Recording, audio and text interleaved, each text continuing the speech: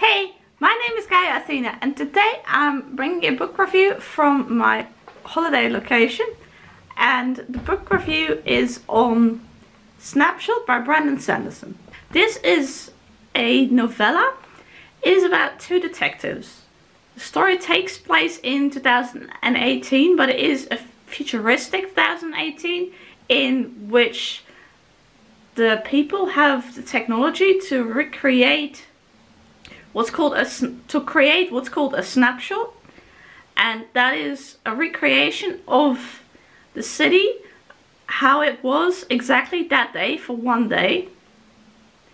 And then the two detectives of this story, they go in there and they investigate crimes that way. But then they stumble upon a rather serious crime. Now I should start off this video by saying that I am a huge fan of Brandon Sanderson's writing. I haven't read all of his books, but I have read a lot of them, and I've liked a lot of them.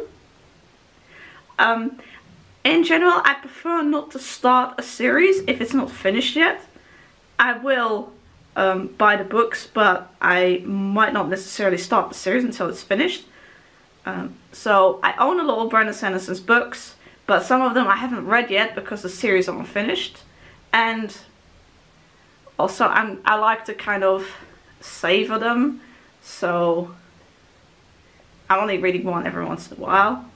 Anyway, I am a fan of what he writes. I usually like his novels more than his short stories, though.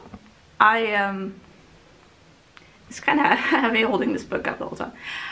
He has written a number of short stories as well, but I prefer his more novels.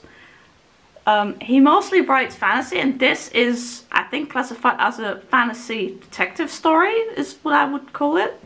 And I enjoyed reading this book. It was suspenseful, and it was nice trying to figure things out with the detectives, what happened and what had happened. The main character is called Davis, and his partner is called Chaz. And I would say those are kind of the main characters of the story.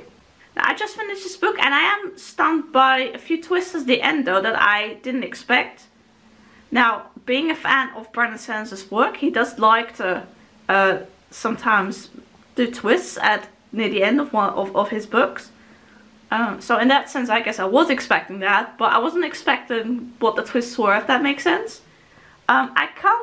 I'm still wrapping my head around it. I'm still trying to sort of process it, what it exactly means.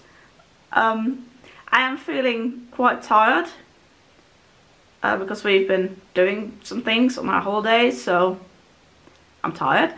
And so maybe not in the right frame of mind to be processing something like this, but I don't know. But well, I enjoyed it overall. It might be one that I'll reread in the future. I'm definitely going to continue to read his books because, like I said, I'm a big fan of a lot of his work. There are still some books of him that I haven't read yet, but I do plan to read them in time. I am, however, a fan of paperbacks rather than hardcovers, so I usually wait until a medium-sized paperback is released because I really don't like huge hardcovers. They're a bit hard for my hands to hold. This is a hardcover, but it doesn't have a dust jacket, and I don't like dust jackets anyway. That has nothing to do with the actual story. So yeah, I liked it. I didn't love it like I do with some of his books, but I definitely liked this book. So yeah, thank you very much for watching this video. Bye!